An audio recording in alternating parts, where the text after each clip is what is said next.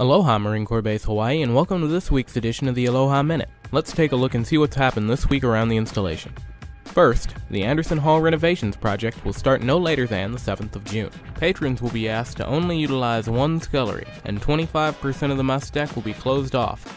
Next, Marines with the 11th Marine Expeditionary Unit conducted helicopter insertion training aboard the base. The training improved the landing team's vital skill sets and teamwork. Also, students with the University of Belmont in Hawaii took a tour of the base this week. The tour emphasized the importance of Marine Corps training on Oahu and our positive relationship with the island.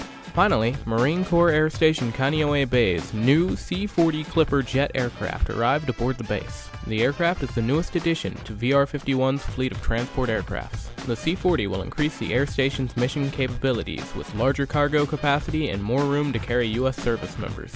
That's it for this week's Aloha Minute. Mahalo for watching, and we will see you here next week.